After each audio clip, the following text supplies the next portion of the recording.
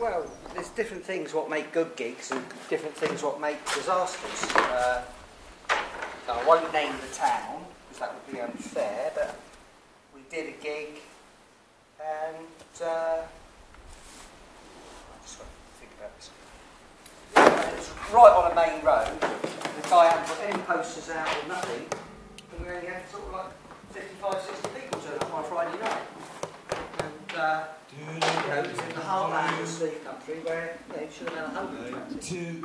So it's a bit disappointing, when you feel the promoter hasn't really done his job as explored all the avenues of advertising the gig. We have cuts. Cuts chained up and teeth chained up. But look, how difficult was that?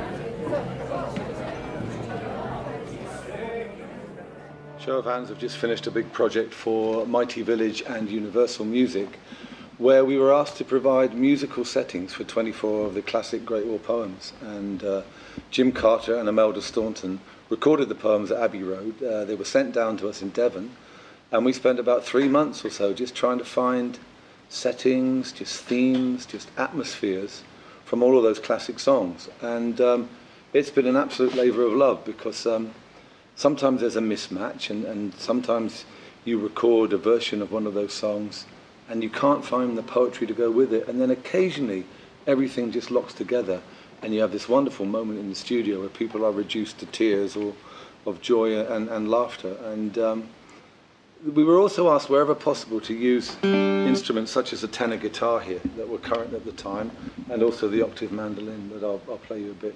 So you could have something like take I Vow to Thee, My Country.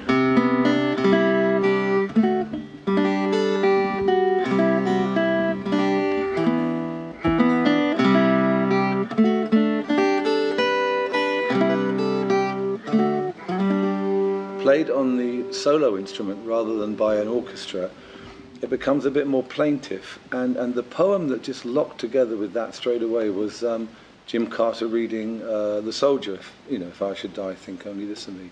So in the studio when that happens, you just have this great moment where you feel very, very privileged to be part of something.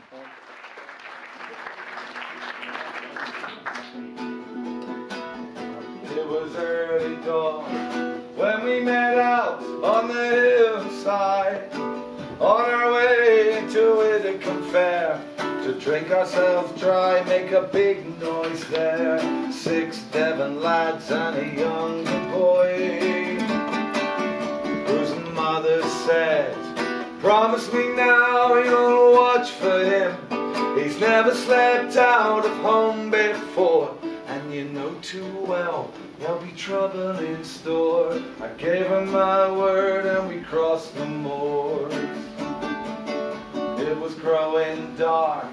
We stopped at the inn when we saw her, fair-faced in the candlelight, such a fine sight with her long black hair. Young Billy stared and she stared right back, but the landlord said, she's spoken for. So Billy said, leave me here alone, I'll meet you tomorrow on your way back home at the crossways. At noon on the Whittington Road, you go and I'll stay. He said, you lads go and I'll stay.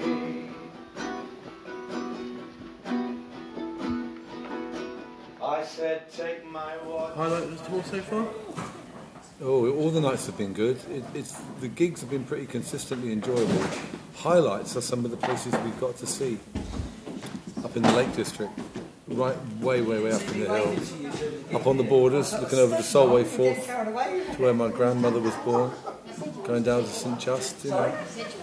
It's the travelling's been great. Today was a good day.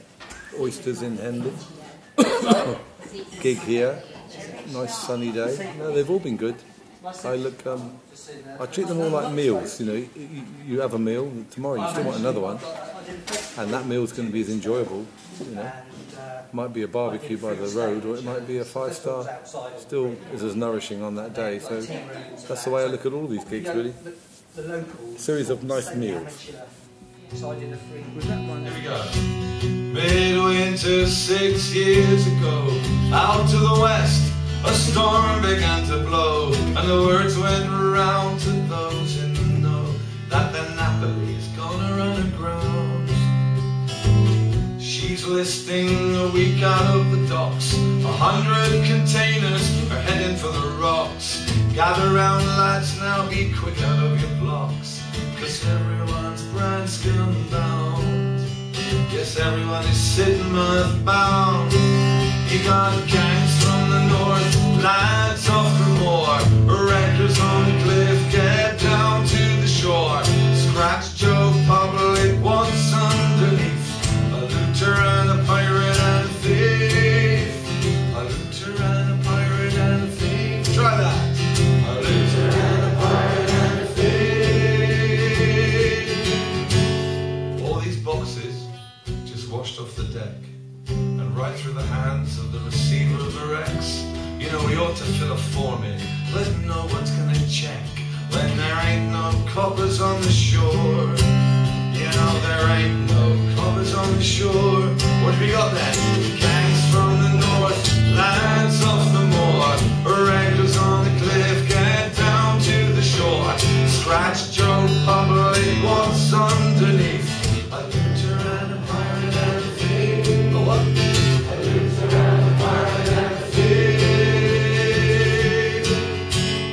4:20. So that's now 11 o'clock. Gig finished at 25 minutes ago. 150 people. Nettlebed, the empty room. The bar still serving the club next door. And great reaction tonight.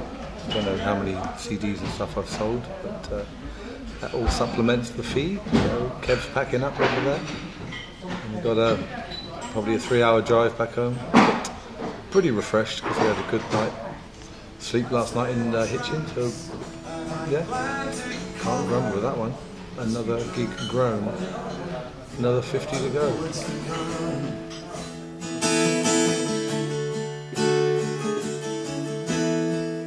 I fought in France like half the county, with all the skill I brought from home. I set traps and I laid the wire